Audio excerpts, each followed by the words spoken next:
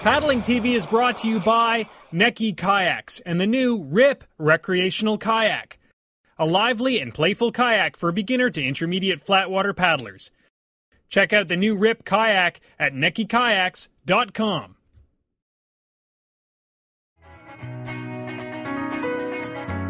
Kayaks are pretty simple machines. They don't require a lot of maintenance, but there are a few things that you can do to prolong their life and keep them in good condition. One of the best things you can do for your kayak is to store it properly.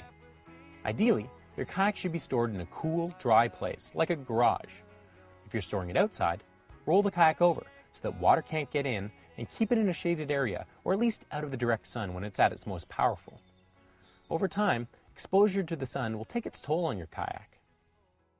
For those of you paddling on salt water, it's a good idea to rinse your kayak with fresh water afterwards, especially the parts with metal pieces like rudders, foot pedals, and back bands.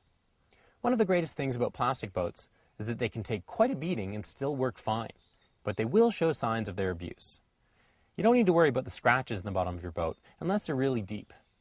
Something to keep in mind is that it's actually quite normal for the hull of a plastic boat to deform a bit over time. If you get some serious warping or denting, then heat will often be enough to return the boat to its original shape. And what you can usually do is leave it out in the sun on a hot summer's day, and it'll pop back out to its original shape. Of course, if you hit a kayak hard enough, there's a chance that it could crack, or you could punch a hole right through it. And this is obviously something that you need to deal with right away. Depending on the type of damage you do, you may or may not be able to fix a plastic kayak. But composite kayaks can almost always be fixed by someone who's experienced with fiberglass work.